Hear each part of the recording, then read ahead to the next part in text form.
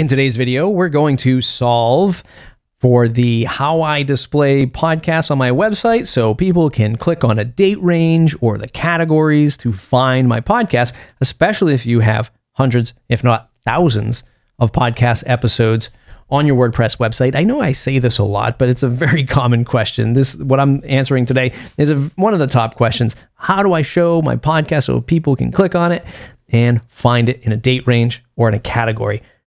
Let's get some caveats out of the way. What I'm showing you today is Search and Filter Pro. It will cost you $20 for one website to get this, or $75 for unlimited podcast WordPress websites for your podcasts if you have many podcasts out there. So Search and Filter Pro, there is a free version in WordPress.org. It really is just a way for you to display a search form field and to do some lightweight searching of some stuff. The Search and Filter Pro plugin adds a lot more power to it. I will say that it's also kind of on the advanced side. Not kind of, it is on the advanced side. I'll show you how to get this stuff up and running today. The good news is that for those of you that use Elementor, there's a free Elementor add-on to bring the search and filter thing that we build today into Elementor to make your life a lot easier. And I spoke to the developer of this tool, and he informed me that there's a version 3 coming with even more Elementor support and even better features to the plugin itself. Okay, let's dive in to the Search and Filter plugin. I've already built one because it takes a little bit of time. And here it is. It's called My First Podcast Search. I'm going to edit it. Now, as I mentioned, it's a pretty advanced plugin. Search is a pretty big thing. This is why it's not easily solved. It's why most plugins charge for it, because there's just a lot of overhead. There's a lot of thinking. There's a lot of dynamics around search and filtering in WordPress. It's also why this is more of a WordPress thing than it is a Seriously Simple podcast plugin thing. We can't just solve it for one use case because so many people have so many different setups that we would need this entire plugin rolled into Seriously Simple podcasting. And at this time, we're not going to do that. So we're going to omit a lot of this stuff, and I'm going to just get hyper-focused on displaying a podcast on the page. So you can see I have just the podcast custom post type checked off. And we want to just avoid all this other content because we're only focused on the podcast. Now, if you switched your podcast to use WordPress posts or another custom post type, you would check that off here. So if you switch to posts, certainly check off your posts if that's what you're using. But in our example, we're using just the podcast. A lot of the other options here are either self-explanatory or really advanced that you'd have to be a developer to understand them. But just know that there's always these little helpful hints that you can hover over if something doesn't make sense to you. For example, like I unchecked auto submit form because I wanted a submit button for somebody to click off. I wanted them to select the criteria and then hit submit for the search to happen instead of the form just doing it as soon as somebody filled something out. So that was just my take on it. I also did an or field relationship change. By default, it sits with and I'll explain that in a moment. I switch it to or. You'll see why in a second. Okay, we scroll down a little bit more. We've already defined we want to make this just for our podcast, and now we have these available fields to us. So if you've ever spent any time building a contact form using something like Gravity Forms or Ninja Forms, you're sort of used to this thing where I grab the fields and I drag it into the builder, and that's how I want to build my search. So hold that moment for a second. We're going to put that submit button right back. You can see down here in the search form UI, I have the post date and the tag, because what I'm saying is, hey, I want to give my visitor the ability to search by either the date of the episodes or by the tag, or you might refer to them as categories. We use the tag field in the category of the podcast. What does that look like first? So let's take a look. When I go to my page that has the search filter on it, these first two fields are the date range that you saw before. So I can select date range from and to, and you'll see why in a moment. Like, it doesn't say anything, right? It's a little confusing, but I'm going to show you how to fix that. And then these are all the tags that I could select from. But you notice there's no submit button. Where's that submit button? So let's go back so I can demonstrate how this process works. We'll bring the submit button in, hit submit. And then we'll change the label to Find My Podcasts! Exclamation point. Update it. Go back to filtering podcast page, hit refresh, and there's the search button.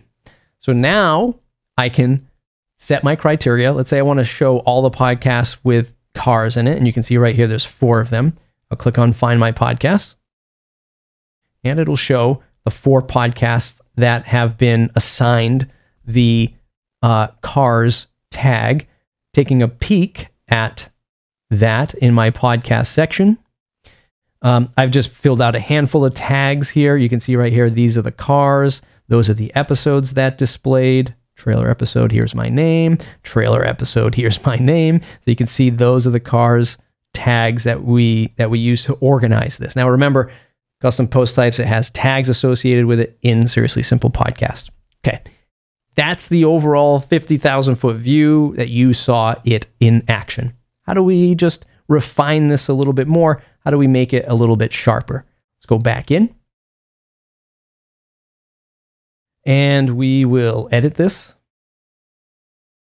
Now you see, remember when I said I switched it from and to or, that's because these fields here, post date, tag, if I left it at and I submitted a search before, I would have needed to set the criteria for both. So if I wanted a date range, let's say the 1st to the 30th, having all tags checked off, the search, when I hit Find My Podcasts with and, they would both have to work together. So I would have to say, hey, we're looking for podcasts in this date range and these categories. Whereas I want the or operator because I want the user to say, hey, either give me the date range or the categories, right? So that's how I set that up. Skipping down, we'll go post date. So here's what I want to show you. I can add headings to these sections, and I can customize the prefix. We're going to add a heading. So we're going to say, Find My Podcasts by date range, colon. And you can see down here, UI options is the from prefix to prefix. They also have postfix, which is pretty cool. So we can say from to, and this basically allows you to sort of set these labels if you so choose. And then the tag, we're going to add a heading. Find My Podcast by cast by. All right, you know what? I'll say or big exclamation, big capital, or by category. Now I know it says by tag. That's a technical WordPress term, but most of our visitors will probably understand category instead. So we'll hit update. And we will refresh this page. Boom. So we see Find My Podcast by date range, from, and I can pick my from date range to, I can pick it up to, and then, or I could say by category, and I've labeled these sections now. And I've given the visitor sort of the choice or the power to search these on my podcast by whatever date range. I don't know what I have in here for. I think I have some that were actually labeled in 2019. So if I go to, let's say September 2020, and we'll say the first here, I don't know if this is going to return a result, but let's try it. It doesn't. So I don't have any in that date range. I can play with the date range. You can play with the date range as well for your podcast. But this plugin does make it pretty simple to create that, that build out, that filterable view. You could add in some other stuff if you wanted to.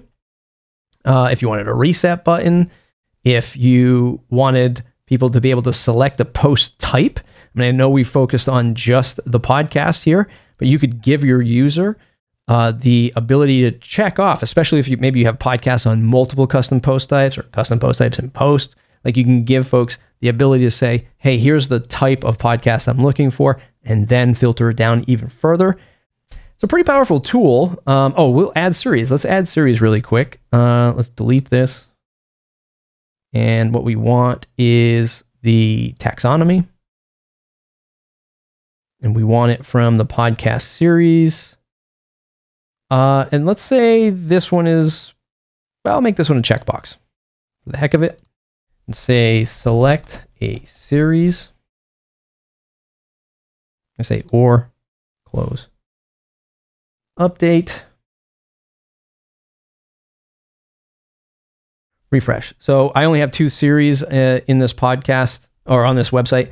And then I could select a series from here as well. It's just check boxes versus radio buttons. I could have done drop downs, something like that. But you can see how granular you can get. It is fairly easy to use once you get into it. And for $20, if you have a really big archive of podcast archive, it's well worth the $20 to give that access to your potential visitors so that they can see all of the stuff that you have in your podcast. It's pretty powerful and fairly affordable when it comes to WordPress add-ons. Like I said, Search and Filter Pro, they have a version 3 coming fairly soon with even more Elementor support, or at least better Elementor support. It does work with Elementor now. If you go into their documentation, they have a bunch of stuff in their documentation. You can see what other third-party tools it works with: Beaver Builder, Divi, dynamic content for Elementor, which is a very popular plugin. Lots of stuff here. Check it out. Searchandfilter.com. For $20, you can get that search and filter view for your podcast on your WordPress website. Let us know if you have any questions. Thumbs up if you like the video. Subscribe. That's what I was looking for. Subscribe to the channel if you want more stuff like this. Okay, we'll see you in the next episode.